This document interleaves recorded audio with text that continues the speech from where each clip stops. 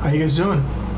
Came across this verse, John 5:24, and this is the way we've read it in the King James Version, the KJV, for years, saying, "Verily, verily, I say unto you, he that heareth my word and believeth on him that sent me hath everlasting life, and shall not come into condemnation, but is passed from death unto life."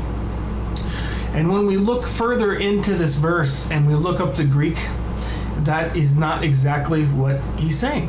When we look into the Greek, we look up for where the word it says "hear." Verily, verily, I say unto you, he that heareth. We look up the Greek for that. The Greek is akouo. I can't pronounce it correctly. Okay, sorry. And it says it means understands. Verily, verily, I say unto you, he that understands my, and then instead of the word, we look for the Greek, and it's the word logos, and it means reasoning. So verily, verily, I say unto you, he that understands my reasoning and believeth on him that sent me hath everlasting life, and shall not come into condemnation, but is passed from death into life.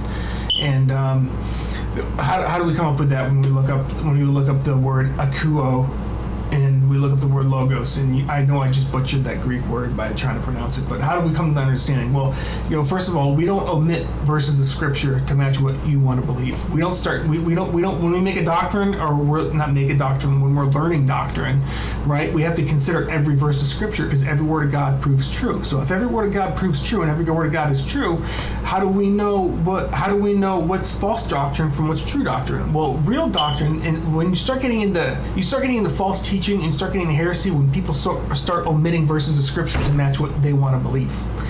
We don't do that. No. You have to consider every verse of scripture, right? Because every word of God proves true. Who says where in scripture to say you get to start taking verses out of God's word to make something up what you want to believe? We don't get to do that. You don't get to omit verses of scripture. We can't do that. That doesn't make any sense. You end up in heresy and false teaching when you do that. So it says, I want you to read what I wrote here, make it easy. Notice the Greek translations in that verse. That is a more truthful and accurate translation. And if you understand his reasoning, you will understand his doctrine, being able to rightly divide the word of truth. And how do we get to that? How does one get to the point where they can rightly divide a word of truth? Well, God comes and baptizes you with the Holy Ghost, when and if he does, and he anoints you, and you're given an unction from the Holy One. You can look all that up in Scripture. It's all Scripture, and that's what happened with me. And you'll see it right under the comment section. I put it under every video. This verse, John 5:24, does not give a license to go on sinning willfully. For if we sin willfully after that we have received the knowledge of the truth, there remaineth no more sacrifice for sins. Hebrews 10:26. Many people preach a false grace today, teaching people that all is covered no matter what you do, which is heresy. Looking diligently lest any man fail of the grace of God, lest any root of bitterness springing up trouble you, and thereby many be defiled. Hebrews 12:15. And this is Hebrews 10:29. Of how much sore punishment suppose ye shall he be thought worthy who has trodden under foot the Son of God, and hath counted the blood of the covenant wherewith he was sanctified an unholy thing, and has done despite unto the Spirit of grace. And right over here, 1 Corinthians 15:2, by which also ye are saved, if you keep in memory what I preached to you, unless ye have believed in vain. So this is telling us someone can believe in vain. Uh-oh. And here we go. Romans 9:21. Hath not the potter power over the clay, the same lump to make one vessel unto honor and another unto dishonor? Romans 9:21. Remember, the tares are professing Christians. The tares in the church are professing Christians. Those are believers. Those are people who say they're Christians. They walk like us. They talk like us. They act like us. They use the same language we use. They're in the church. They're professing Christians. And the wheat grow up right alongside the tares. These tares are people who think they are saved. And here's a verse from Proverbs 16:4. The Lord hath made all things for himself, yea, even the wicked for the day of evil.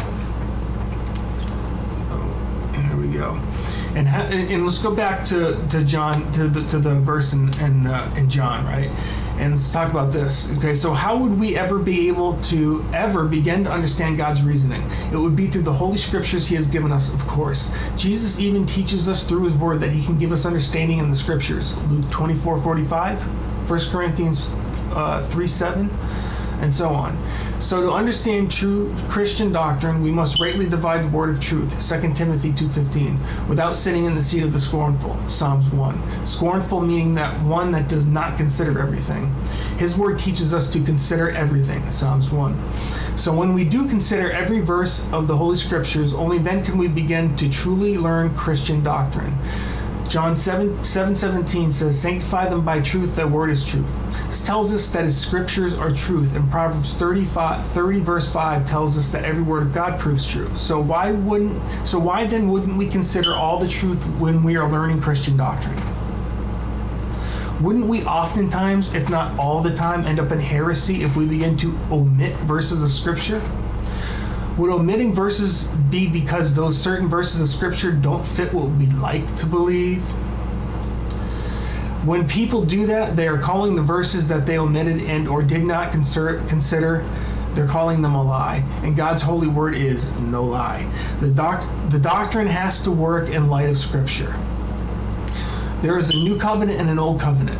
Let's keep in mind that one is taking place of the other, and so rightly divide the word of truth concerning the New and Old Testament scriptures.